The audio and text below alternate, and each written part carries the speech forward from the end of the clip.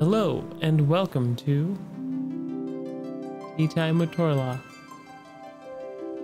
So today you were spared a video on timed exclusivity and why I think it's not great.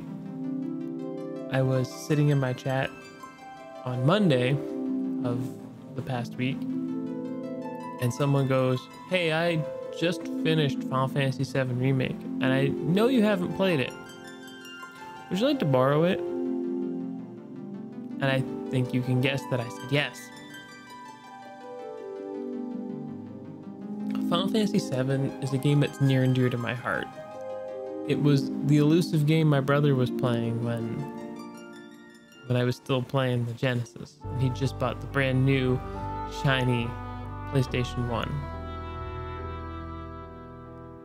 I do have a history with it, and I have cosplayed as Vincent Valentine a couple times. I don't think I have any pictures handy, or I would put them up. That was like 2004. It was 16 years ago. I don't really have much more to say on the topic, except this is one of my favorite games that's ever existed. And playing this remake made me feel like a little kid. Even just hearing the music again. Because it stuck with me all these years. I got more to say, so it just sucks that this was timed exclusive.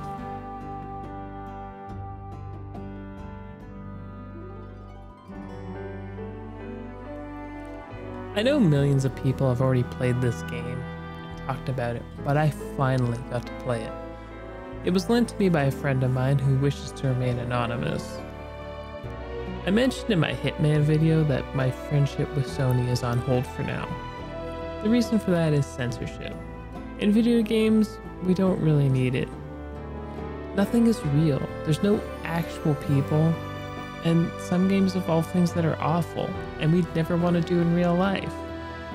Like Grand Theft Auto, or being an eco-terrorist that is trying to save the planet from an evil corporation that runs the world. Or even doing squats in a gym. My point is, these things all happen in Final Fantasy VII Remake.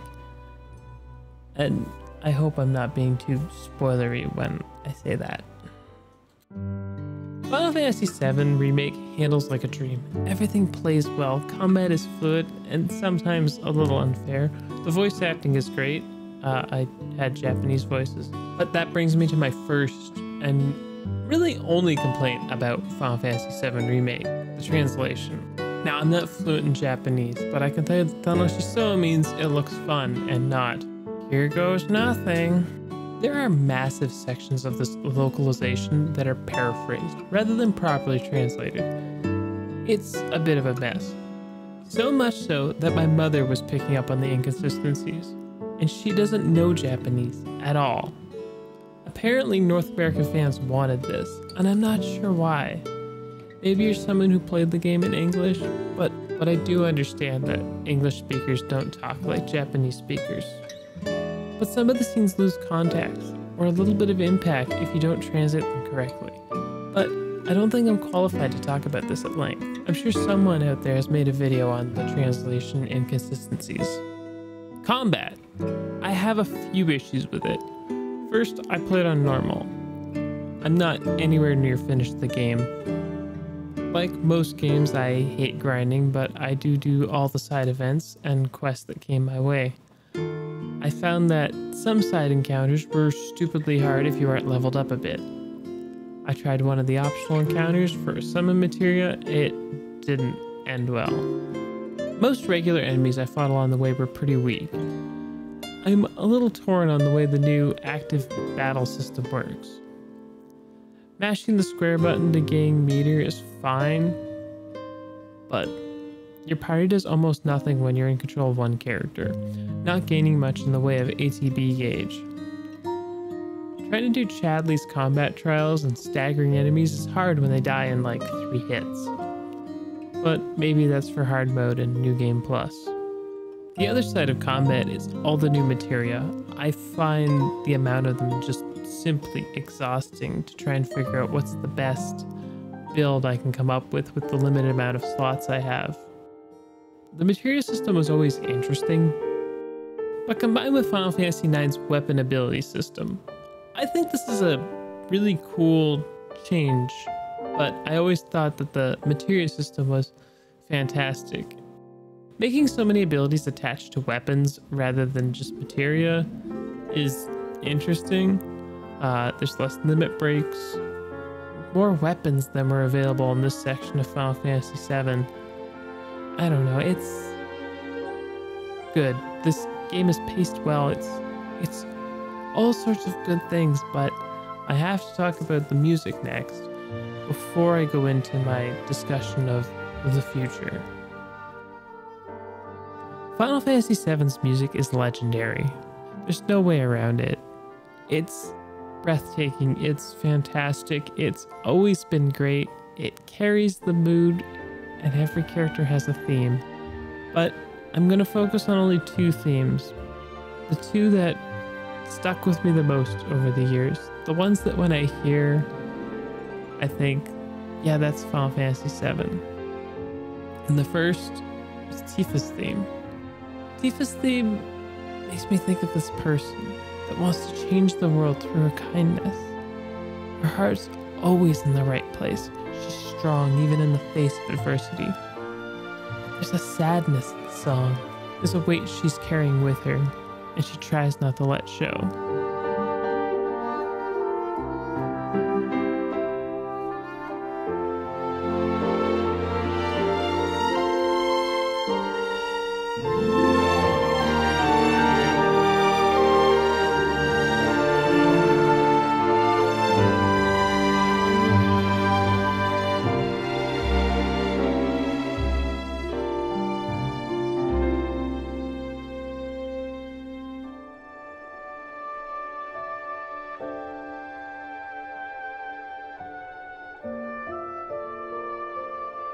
And then there's Aerith's theme.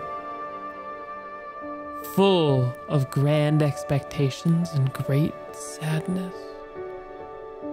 She never talks the future. She doesn't dream. She very much lives in the moment. She's the type of character that helps those around her, trying to make the most out of her life. Most of the other themes aren't as grand to me.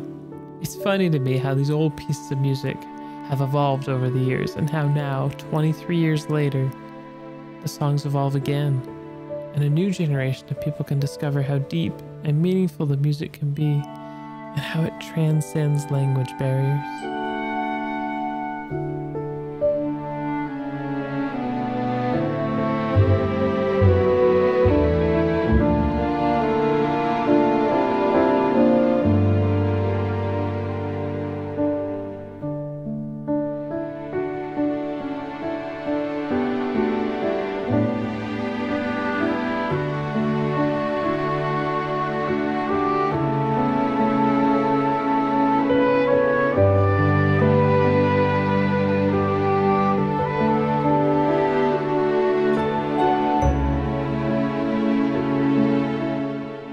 But enough of being whimsical and caught up in some of my favorite video game music that's ever existed.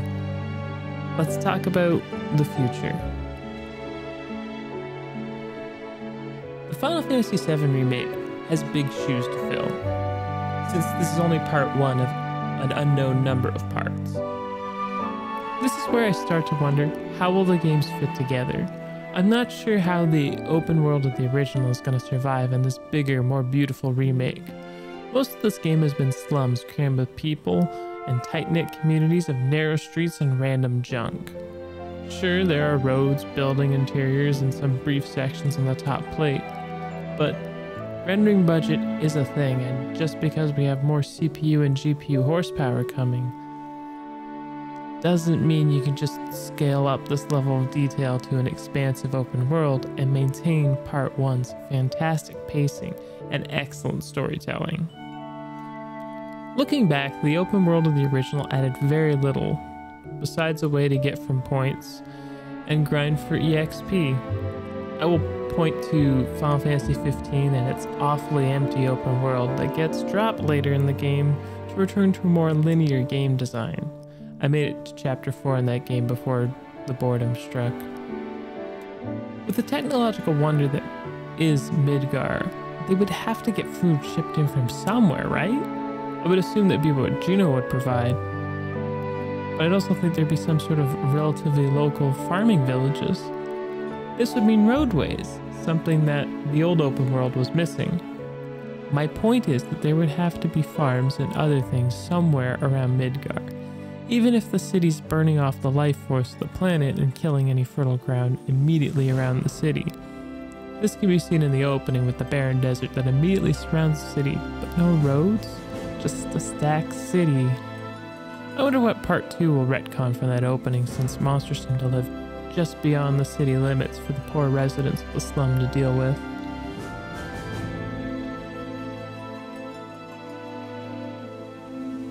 We're at the end of a console generation, and this is a timed exclusive for the PlayStation.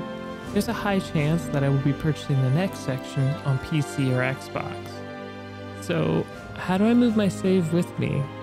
Or will this even be an option? This is part of the reason I don't like episodic gaming. And I think this is one of the first time it's happened cross-generation. If I was playing this on PC, I would have a little doubt that my save would be transferable. The only reason I'm thinking about this is because I really do love this game in all of its versions. So that's why its faults, even so minor, bother me. I know awards aren't a thing I do every episode, but today I have to award Final Fantasy VII Remake the Pudding Award and Hello Old Friend. Alright, that's it. I do hope you enjoyed my thoughts on Final Fantasy VII over some of the game's most fantastic and iconic pieces of music by the legendary Nobuo Uematsu. All fun and happy stuff aside, I want to take a small section of my video and talk about something that has been bothering me for the last week.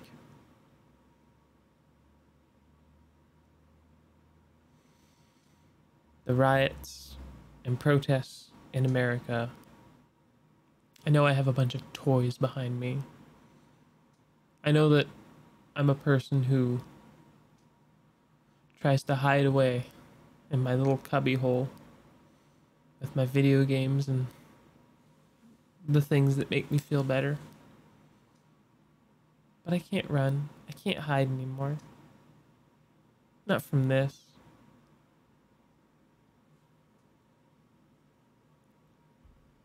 First, the pandemic, the quarantine, and now this. George Floyd was an innocent man. George Floyd didn't need to die. We didn't need a martyr. None of this needed to happen. All of this happened because of bigotry, hate,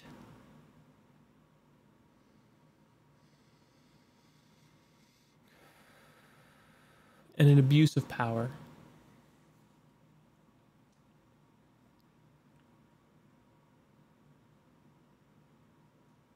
I'm not well educated on this situation, and in fact, I'm not even an American. I'm a Canadian. At work last night, on my way out the door, 2 police officers walked in the door. I didn't fear for my life. I could just imagine what that would be like for anyone else. Maybe if you're in America, that would have been terror-inducing. I've never been afraid of police up here. I've never seen a police officer up here unholster their gun for anything other than to protect innocents when there's someone else that's armed. I've never witnessed firsthand the kind of tragedies and travesties that I've seen on Twitter over the last week. It upsets me. It upsets me that a country that says they're free and they're for the freedom of the people and can make you recite an oath in school could have this kind of treatment of its citizens. Its citizens. Stay safe, everyone. And I hope that someone will finally listen and make a change. It's been too long. Until next time. Mata ne. 気をつけて。